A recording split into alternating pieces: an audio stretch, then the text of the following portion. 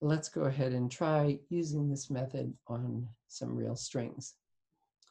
So here is the string that I've written.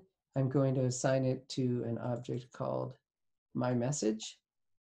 And then I will apply the upper method to the myMessage object and put the result in a variable called shouting. And then we'll take a look at what that looks like. The two other methods that operate on this string class are .lower, which turns the string completely into lowercase, and .title, which turns the string into title case. So title case is the first letter of each word capitalized. And you can see that I apply the methods just as I did to the upper method. So let's go ahead and run that. And here we see, here's the string after we applied the upper method, after we applied the lower method, and after we applied the title case method.